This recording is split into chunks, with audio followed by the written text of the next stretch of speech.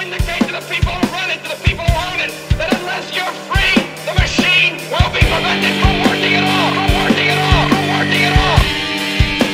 Don't lay down and die because a new world order, the business of the day for the elite, when they're coming to take your freedoms away. Well, hello again, human beings from the planet Earth. Some surprising, I guess, is the word, information here that in Vermont, the University of Vermont will be having a course on medical cannabis, and I was really excited. I'm going to link you guys to this. You will have to register with them. I logged in with my Facebook, but you have to do something to verify that you're not a spammer or a troll or anything like that. But anyway, just a short post. Let me read this to you, and I put a comment in because you know me.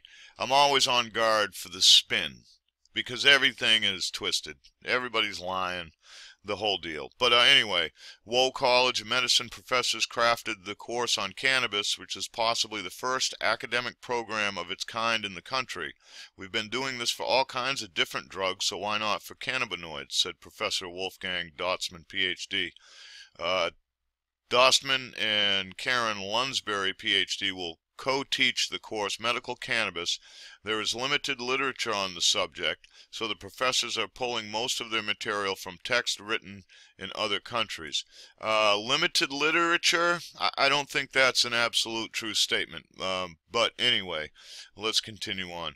We really want to make sure students know how this is going to be a science course, Lunsberry said. It's going to talk about the underlying biology and physiology of the compounds.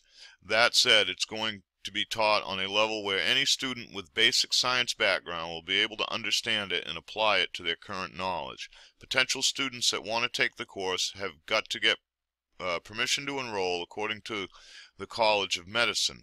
The professors only want students that are going to take it seriously. This course is no joke. It is not Pot 101, Dossman said. There are a lot of mysteries surrounding the drug. According to the two professors, emergency room physicians agree that it's a worthwhile study how marijuana might be used medically. Most of us who went to medical school did not receive much training in how to recommend use of cannabis to our patients. That's a fair and true statement, and a sad one. Dossman and Lundberry explained that their goal is to educate their students on everything from plant biology to social economic impacts of legalizing marijuana. Before I send my comment, I want you guys to see that I am, in case it's removed, in case this is spin, what I'm writing is, this is outstanding, and I hope it is not a spin by corporate influence. I will share the info and recommend those like me who know the whole truth about cannabis will be there to keep you on track. And if I can just, okay, there we go. There's the comment. And so evidently this is just open to college students, which is great. You know, I think that we should have been educating our kids in junior high about cannabis, right along with you know, other stuff that teenagers and young adults need to know. But anyway, the link to this will be below. I want to show you guys that this is a great step for the country, educating people. I just fear that they're going to diminish the value of marijuana. And they're going to put the spin on it and enforce the fact that it's okay for medicine. And what happens is when they do that, you put the control of a plant, which is a human right, in my opinion, and can be proven many different ways, religiously, scientifically, medically, blah, blah, blah, blah, blah.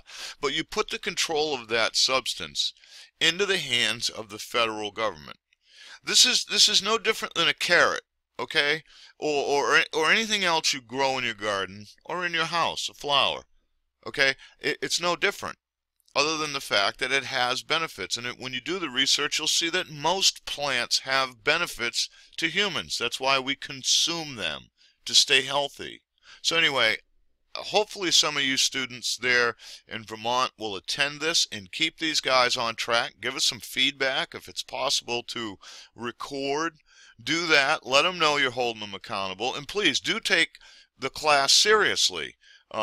it really will affect the outcome of many things. Anyway, moving on to what Vermont's doing as far as medical marijuana. They have had for quite some time a medical marijuana law. Here's the limits. I can link you to this if you're in Vermont. They're still throwing people in jail and stealing their money for possession for recreational purposes, which is not cool. But at least they're trying to go in the right direction. So anyway, 3 links will be below.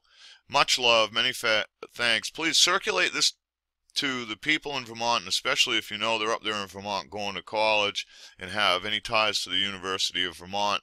These are the people that need to see this video. So I don't know if I know any of them specifically. I know too many people, or sort of know too many people, but you guys can share it, get it to the right people.